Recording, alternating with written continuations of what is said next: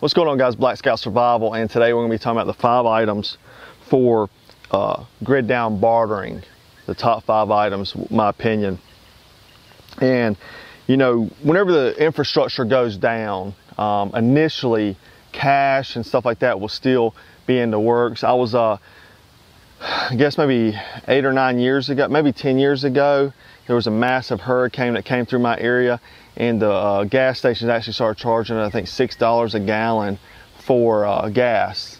And you know, a lot of times when bad things happen like that, people will, you know, capitalize initially in the beginning stages on money. But after a certain amount of time, money isn't going to mean anything. You know, it's going to be about equipment, food and water and all that kind of stuff, what people need. And you know, long term, this may, you know, vary depending on how long the situation is, but this is we're talking about the first, you know, few months of a situation, and maybe up to a year if some kind of catastrophic event happened. The first thing that I would say is probably the biggest is ammunition, and with that, common calibers, you know, 223, 9mm, 45, 12 gauge shotgun shells, 22, definitely 22 ammo and stuff like that. So ammunition, big deal. Magazines like this one, and stuff like that. Weapons, cleaning kits, and things like that. Anything to make a firearm function is probably a big deal. Beyond that, and this may even be the bigger one, is something like a medical supplies. And this gear is just a representation. I'm not saying this particular gear, but you know, medical equipment, especially antibiotics. You know, various antibiotics, especially a lot of people store fish antibiotics because they work the same as far as the human counterparts. But you know, also gauze, bandages, all that kind of stuff, sutures, all those kind of things will be big as well. But like I said, primarily antibiotics, I believe, will be a big thing. Number 3, and this may be even the top of the list for a lot of people, is what I call habit items: caffeine, alcohol, and tobacco. Most people in today's society can't function without those 3 things. You know, a lot of people have addiction problems, so those would be big. You know, if you look in prison, a lot of times in prison, tobacco is used as currency. You know, and I've even heard from guys that have been in prison say that, you know, tobacco is worth more than even getting drugs or alcohol in prison. So to them, so definitely that, you know, alcohol and caffeine, definitely. Probably all of us are caffeine addicted, and you just don't know it. You cut caffeine out, you'll realize you start getting headaches immediately from that.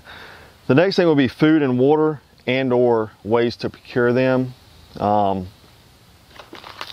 know, I just got Mountain House meals here, but things like rice, beans, stuff like that. Maybe it is Mountain House, maybe it's MREs. You know, clean water, water purification devices. And I got this. This is a lifesaver to me. Probably one of the best water filtration systems. I got this from Camping Survival, and a lot of these items here that I'm talking about you can get from Camping Survival.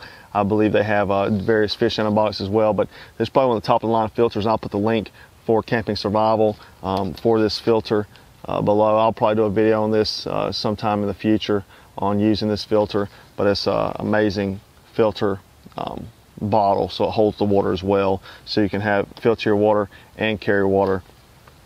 But something like a water purification device, water purification tablets, seeds, things like that would also be beneficial. The last thing I'd say is probably useful tools. You know, things to build stuff, repair things. Maybe it's vehicle tools, maybe it's vehicle parts, gasoline, stuff like that. Maybe it's things like axes, maybe it's flashlights, batteries, multi-tools. Maybe it's even fire making equipment, lighters, stuff like that. So having those items, being able to trade something somebody may need, you know, maybe it's generators, you know, stuff like that. Maybe it's fixed blade knives, like I said, gasoline, things to help better someone's situation. Those will also be high priority items. But those are the 5 groups of the things I think will be most critical to have in a bartering situation. You know, gold and stuff like that. If there's nothing to, you know, there's no way to gain economic superiority off gold or silver or anything like that, what's the point of having it? An axe or gasoline may be worth way more than that. So anyhow, guys, hope you enjoyed this video. Make sure you subscribe to our channel. Check out Camping Survival. You can find all this gear and equipment there. And as always, thanks for watching.